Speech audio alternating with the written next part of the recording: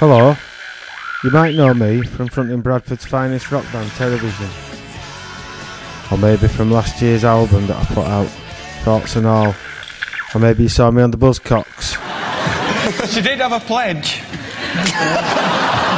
or maybe Woe Betide you saw us on Noel's house party.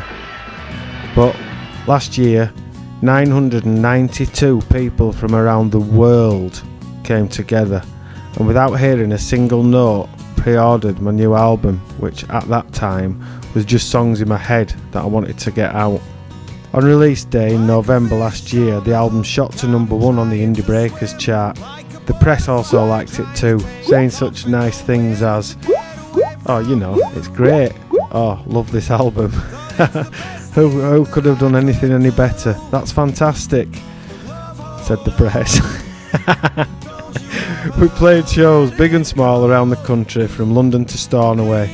Classic rock clubs, intimate pubs, village halls, even on a bus.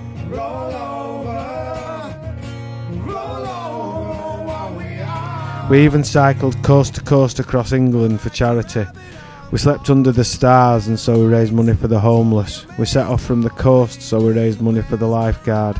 And we rode through the hills so we raised money for the mountain rescue. We also started to film things along the way, documenting this special community and the places and people this album took us to.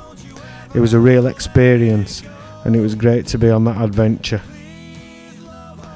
Well, that brings us up to today. The adventures of this past year has inspired a whole new collection of songs that Millie and I have been working on over the last few months, and we are looking forward to heading back into the studio to record them.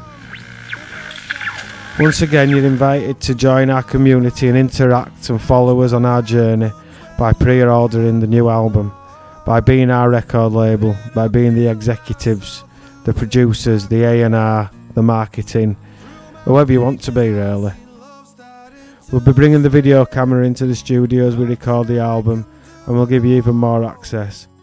We look forward to welcoming you on board the good ship Tony Wright.